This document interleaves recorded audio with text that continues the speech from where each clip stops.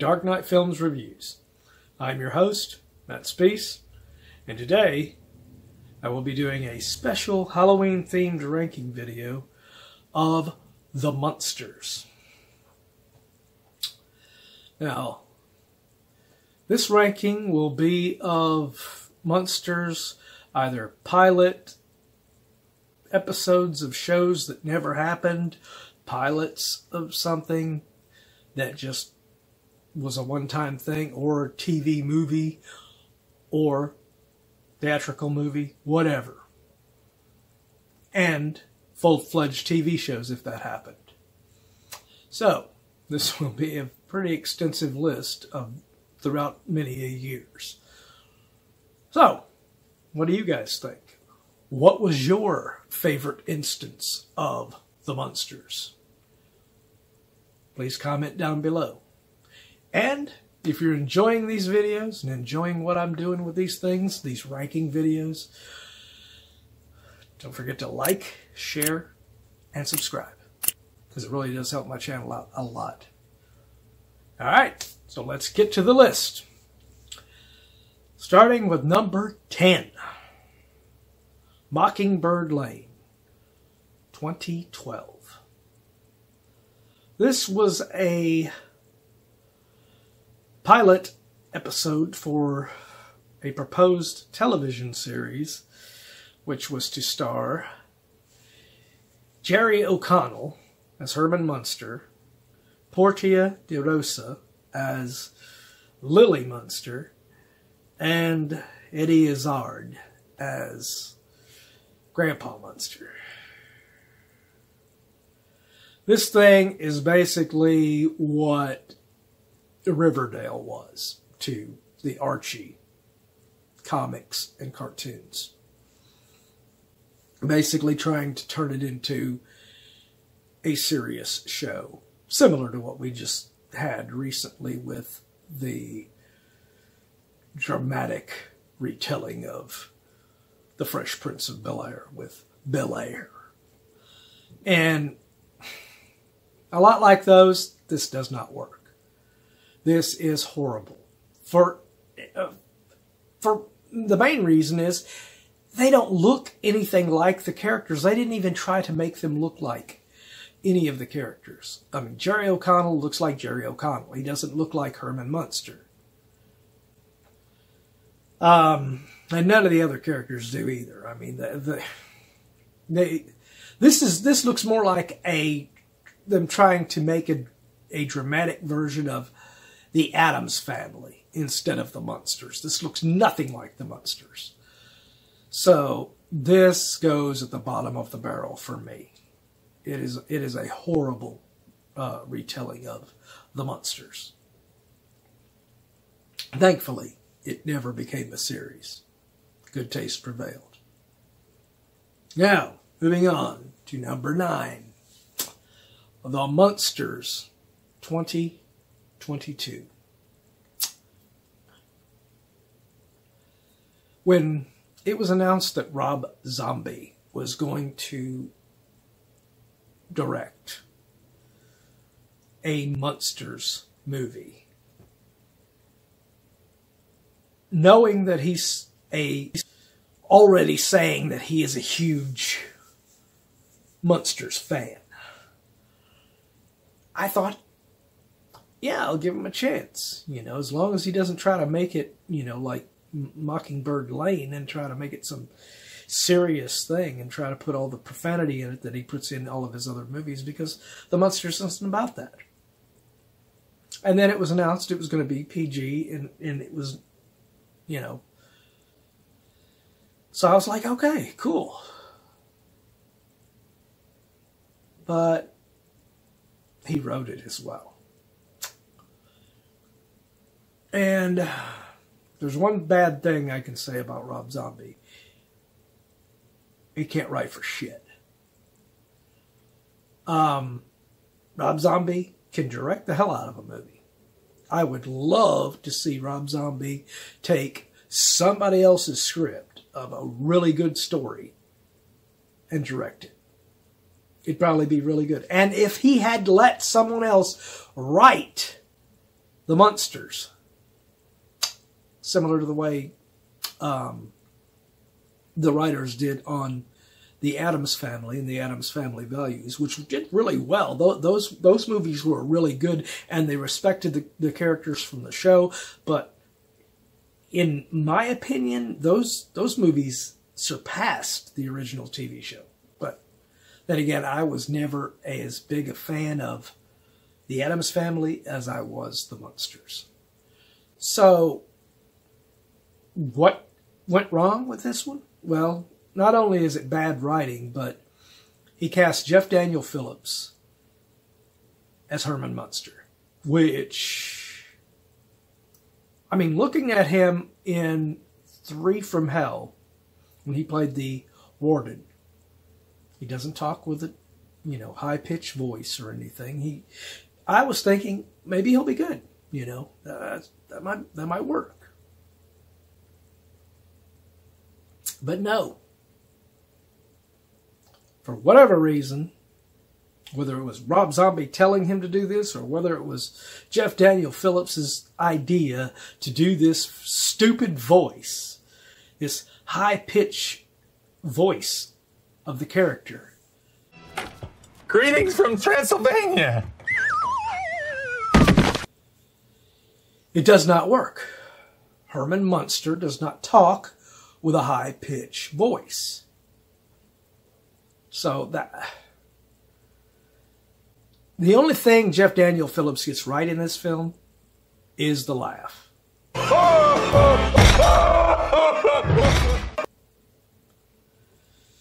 And then we have Sheri Moon Zombie as Lily Munster.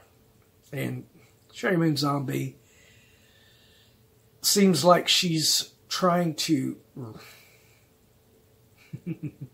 do an impersonation of someone doing an impersonation of Lily Munster. It is not good at all. And I had nothing against Sheri being in the House of a Thousand Corpses, Devil's Rejects, 3 from Hell, even her role in Halloween. Halloween 2, that's a different story, but I thought she did okay in those roles. This, I don't think the woman has any comic flair at all, and it's apparent that she knew nothing about how that character is to be portrayed. The only actor in this that seemed, out of the main 3, that seemed to know what they were doing with the character and what that character was supposed to be about was Daniel Roebuck as Grandpa Munster in this one called The Count. I mean, his portrayal is pretty spot on to Al Lewis.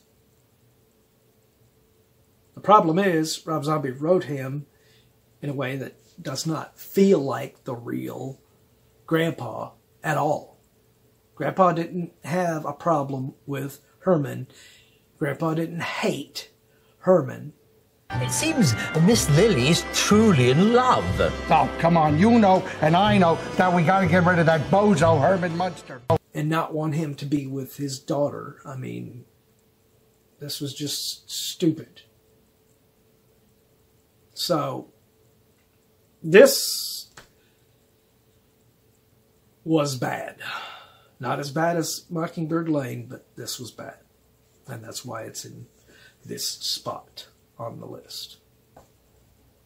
Coming in at number 8, we have The Munsters' Scary Little Christmas from 1996.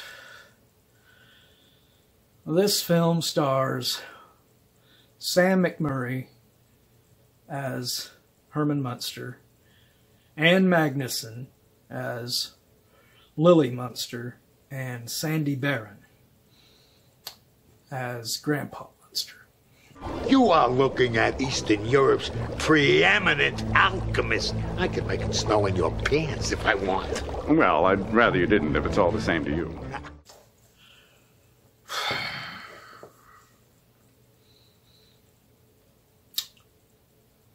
They got the look of Herrmann down pretty good in this one. That's about the only good thing I can say about it. I don't know who Anne Magnuson is. I mean, I've never heard of her in anything else. And she wasn't a worth a shit Lily Munster. And neither was Sam as Herrmann. I mean, his voice is just off. I don't know why they didn't just carry over with the same people that were in the previous film before this, which I will get to that one later. But yeah, the plot, the writing on this thing is just, it involves a stupid Santa Claus that doesn't even feel like Santa Claus, and two elves that are the bad people trying to sabotage the Munsters, trying to get Santa back to the North Pole after they inadvertently bring Santa to Mockingbird Lane. That's the plot, and it is horrible. I mean, the plot line here is just ridiculously stupid, and the acting in it is just, this is not how you do it, people.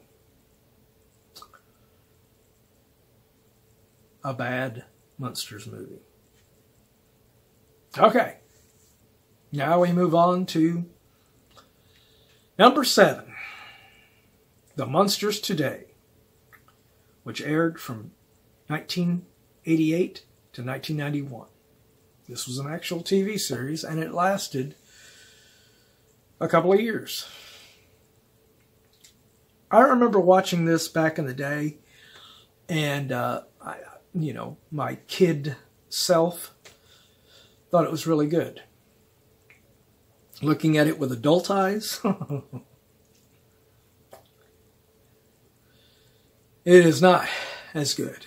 You have a fairly good look of Herrmann in this, with John Schuck playing him. But John Schuck's voice just does not work for this character. Imagine that. What, dear? It's a Ronald Reagan movie. Wonderful. He's such a good actor. Yeah, but they cast him as president. Who's going to believe that? You have an amazing Lily, though, in this, with Lee Meriwether. So yeah, you have Catwoman herself was playing Lily Munster in this show. We have just taken a 22-year nap. 22 years. Oh. Which, I mean, if you would have had a really good Herrmann in this thing, and a really good grandpa, because the grandpa, he was horrible. I haven't been this happy since the San Francisco earthquake. But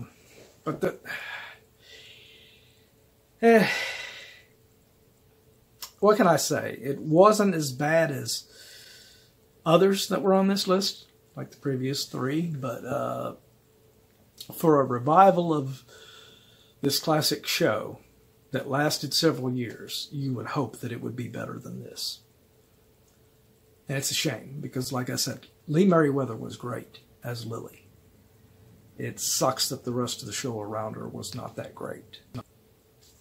And coming in at number 6, we have the pilot, The Munsters, My Fair Munster, from 1964.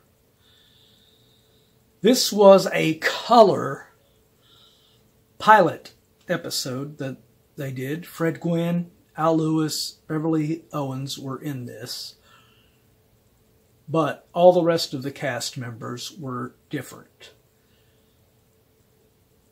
They had Joan Marshall and Happy Durman playing Phoebe, which is Lily in this pilot, and Happy Durman was playing Eddie. It is kind of rough. Fred Gwynne, his performance is great, as usual, as is Al Lewis. Their makeup isn't as good as the final show, though.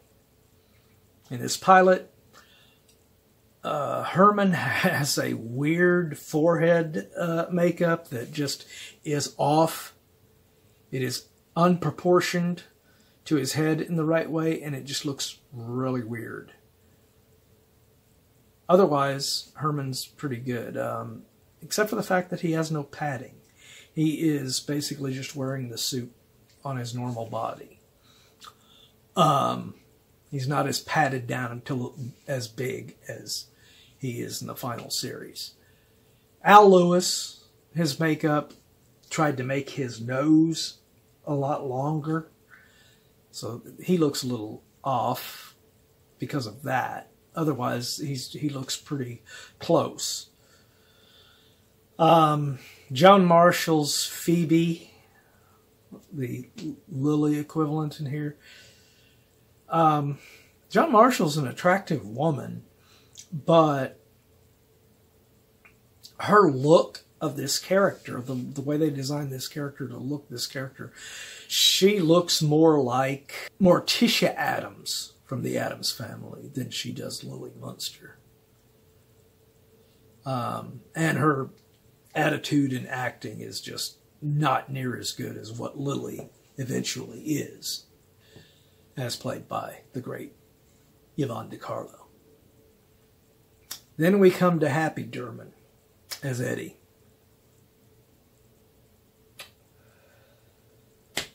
I don't know what they were thinking. They make this kid a total brat. He's hissing, he's growling, he's on all fours, and he is just acting like a complete shit. Oh, you can't make me! Don't talk first to your mother, and stop playing with that noose.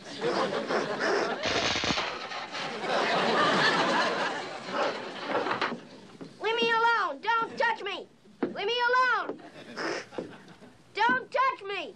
Let me go! Don't touch me! You never let me have any fun! I'm gonna hold my breath and turn myself back into a toad! It doesn't work. Thankfully, they fixed that when they did the next pilot, in which they replaced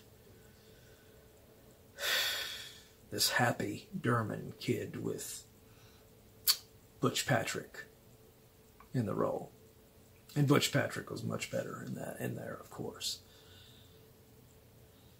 And then, of course, we had Yvonne Carlo actually playing Lily in that pilot. So yeah, this was not a very good start. So thankfully they did do another pilot and fixed the problems that they had with it. But it was cool that it was in color, because the pilot they did following that was in black and white, unfortunately. All right, coming down to the top 5. We have at number 5, we have The Mini-Munsters from 1973. I heard about this one, and the only returning cast member from the TV show cast was Al Lewis as Grandpa in this animated film.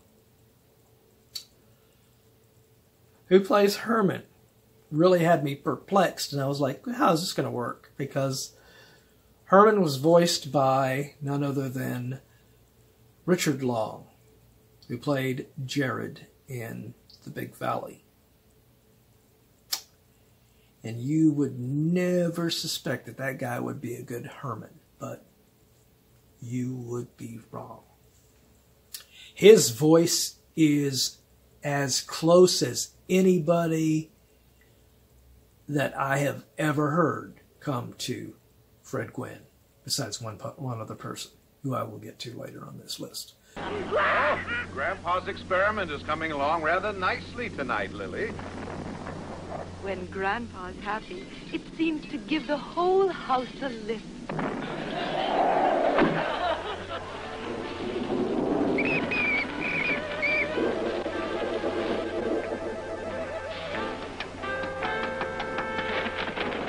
Wow, what a landing! Yeah, a 3-point landing on a 1-point head. Only one bat I know who could do that. You mean? Yeah. Oh, hit the silk hunch, my. But, I mean, I would have loved to have seen what Richard Long would have looked like playing a live-action version of him, because he does the voice so good on this animation. Of course, Al Lewis is always great as Grandpa. Wasn't a big fan of Lily and Eddie on this cartoon thing, but it is pretty cool though to see them in animation. They did a weird thing with the way they did Herrmann. Everybody else looks pretty close to the way they did in the show, but for whatever reason, they made Herrmann's hair white. I don't understand that one. So, what are you going to do? Now, coming in at number 4, we have Munster Go Home from 1966. This was a color feature film that followed the series with all of the same cast except for Marilyn. Marilyn was the only actress that they did not bring back from the original series. But of course, Marilyn has always been played by different actresses. We had Beverley Owen, and then we had Pat Priest, so that's not a big deal for this. As long as you got Yvonne DiCarlo, Fred Gwynne, and Al Lewis, and of course Butch Patrick as Eddie. I didn't mind the change in Lily for this. This film is really fun because the Munsters are a little bit out of their element in a way, but in a way they actually still make it work, because they end up going to England because Herrmann is supposed to be inheriting this castle in England. And of course, the people that actually live in England that are considered the Munster part of the family are threatened by him doing this, and they want to take it away from him. They don't think that he deserves the inheritance, and they're trying to do everything they can to get Herrmann and family out of there. This is the secret of Munster Hall. Call the police. Right. Get the FBI. Will do. Call Scotland Yard. Right now. Phone Batman. I got it. The car 54, where are you? But it doesn't work because they're trying to scare them, and they're finding it funny and thinking, hey, they're making us feel all at home. But I thought the movie was really cool. It has a really cool finale with the big race that happens where they're trying to sabotage Herrmann, the whole race. And Herrmann has no idea that they're trying to kill him throughout this race. And it is hilarious.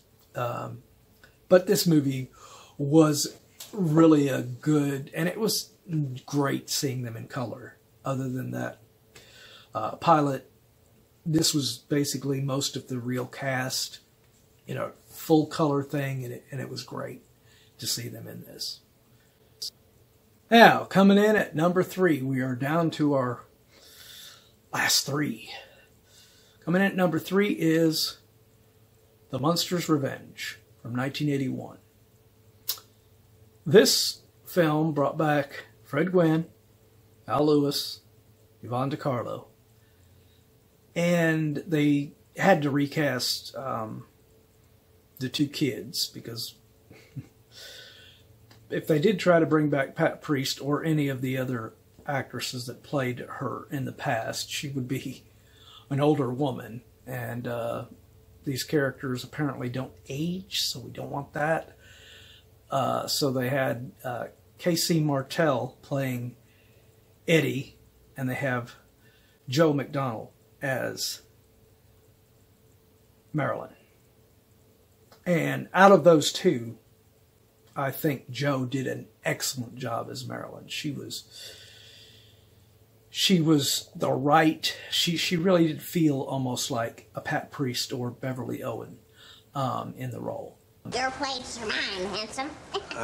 No thanks. I'm with. Herrmann, what are you doing here? It's liable to get rough. Well, you didn't seem to mind when it came to rescuing me. Yeah, I almost lost both of our lives doing it. That's what I mean. You could use a little looking after. I really liked her portrayal of the character. She did really good in here. So I have no issues with her. Casey as Eddie, he's okay. He's not bad, but he's just, he's okay. But it is great getting Fred Gwynne back as Herrmann and Al Lewis back as Grandpa, and Yvonne Carlo back to play Lily one last time.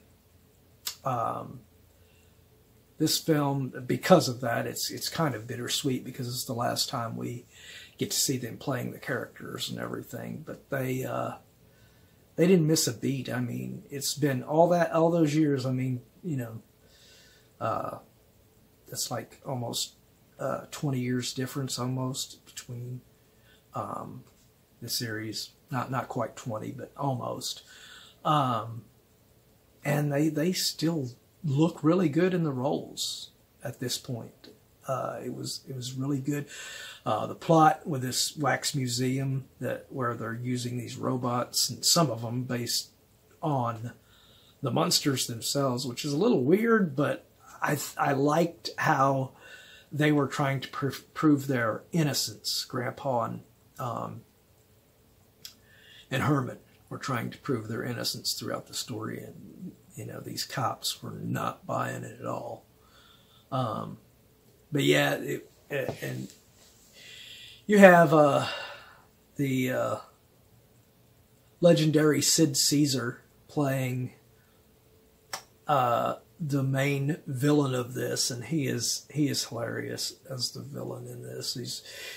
He's got the right where he's doing the planning and everything. He sounds sinister and everything, but his you can tell he's just having fun with it, being goofy too at the same time.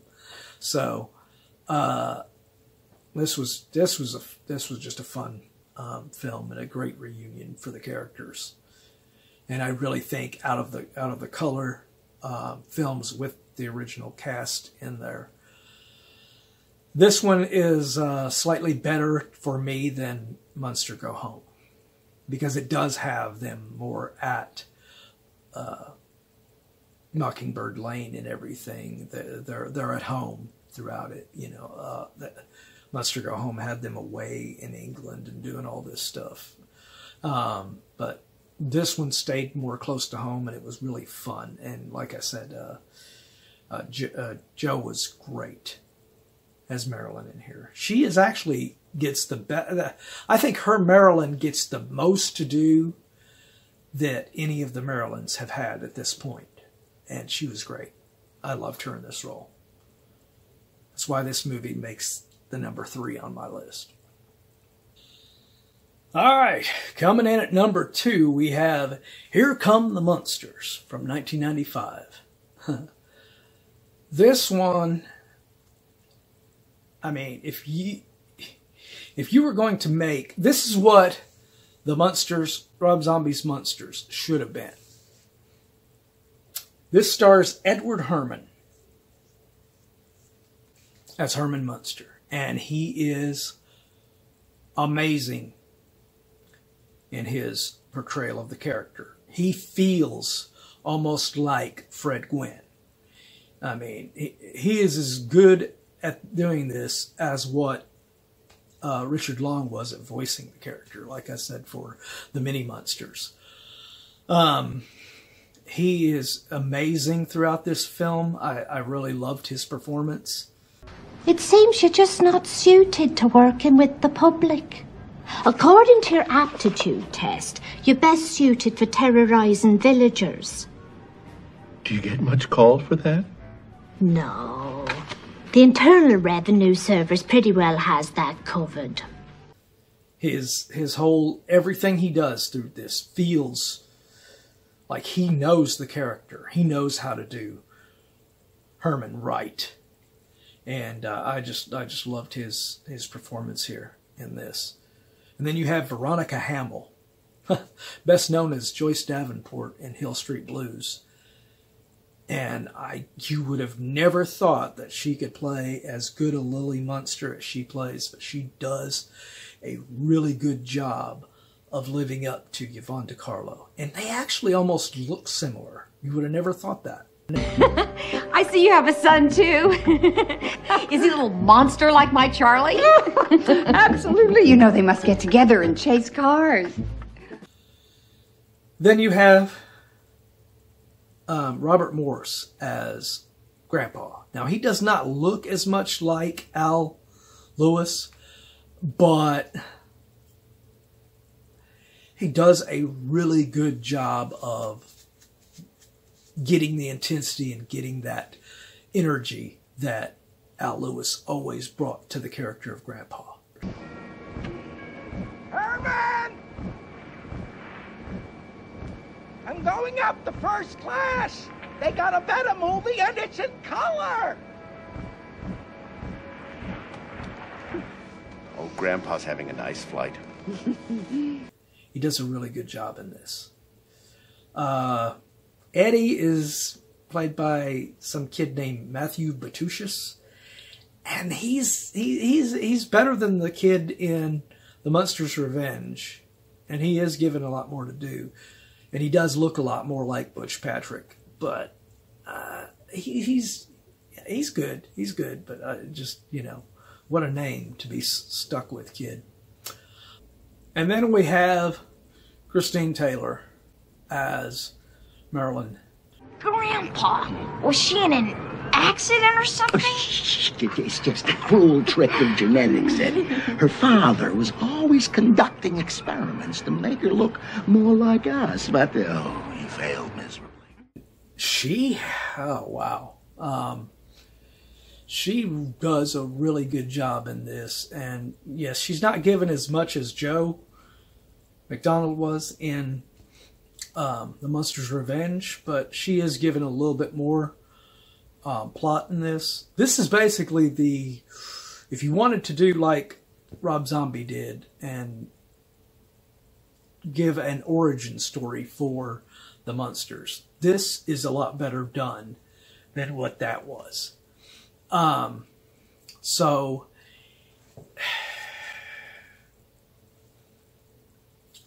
the only things that this one kind of does that would be a detriment to it is they do change Marilyn to where she's not Lily's niece. She's now Herrmann's niece. And her father is Mr. Hyde. And he's been experimenting, and he's all of a sudden become Jekyll, who's now a good-looking politician running for office. So he's left the family behind. He's being manipulated by this sleazy publicist, I guess. And he's trying to get him into office because then he can control what he says and what he does. So he can't get into office himself, so he's using this guy because this guy has no past. Because before this, he was Mr. Hyde, and nobody knows that he's Mr. Hyde. So, the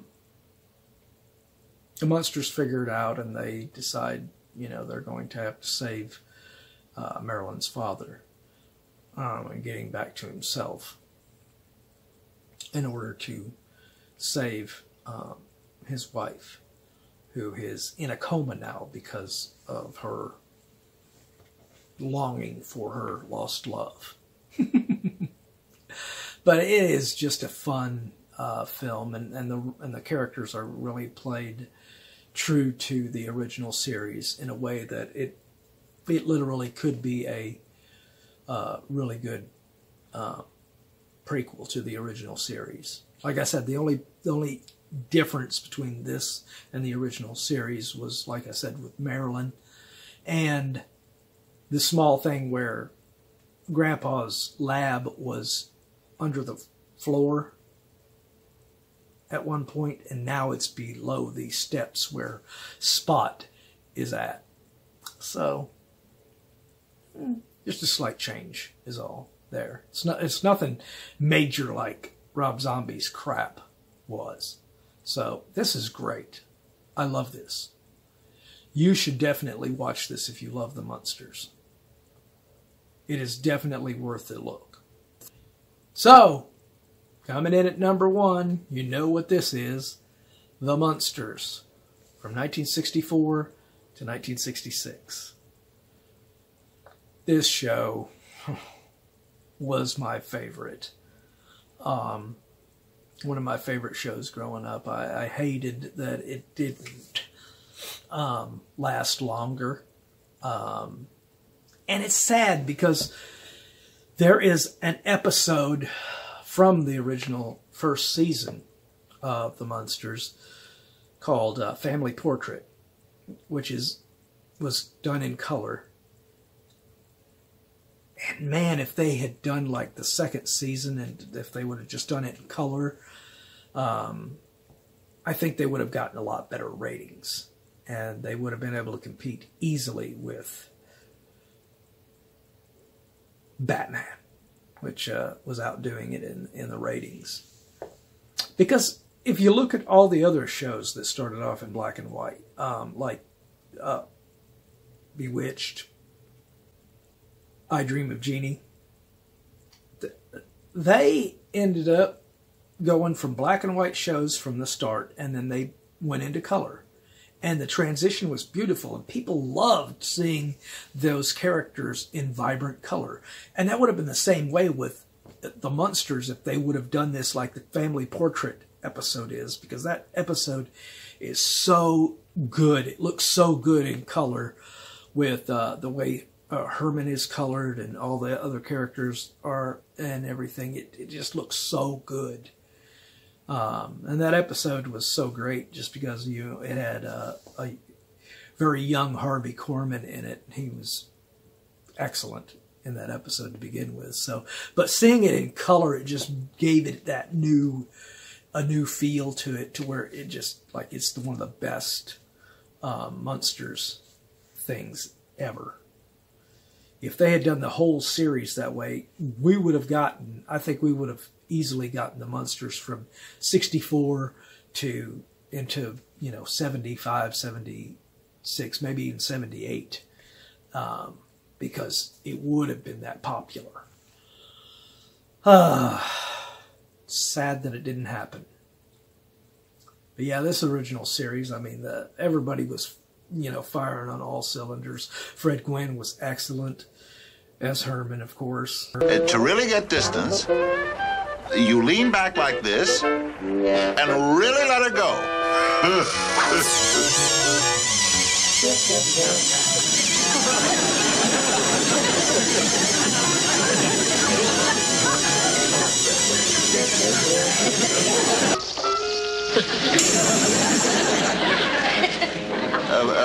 That was just one of my short ones. Reel it in, Pop. See if you get anything. All right, Eddie. Keep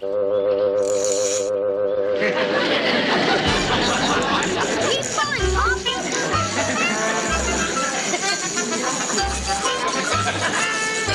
I do believe I have something.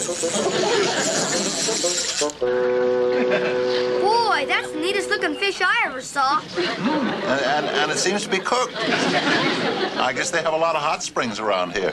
And then you have, you know, Al Lewis as Grandpa was brilliant in there. And then you have the lovely and beautiful Yvonne Carlo as Lily, and her deadpan delivery of her lines that are hilarious. But she doesn't say it like she's trying to be funny. She does it so perfect. And that's what most of the other actors playing the Lily role don't understand. They don't get it. Yvonne Carlo nailed it. The only person that nailed it as good as her was Veronica Hamel. So, what do you think of my list? Do you agree with my list? Please comment down below. Let me know what you think. Let me know what your list is. What were your favorite Munsters films and TV shows out of this collection of these 10 instances of the Munsters? And again, if you like these videos, don't forget to like, share, and subscribe. And it is still in the midst of October, so expect even more horror-related, Halloween-related content to come. We'll catch you guys next time.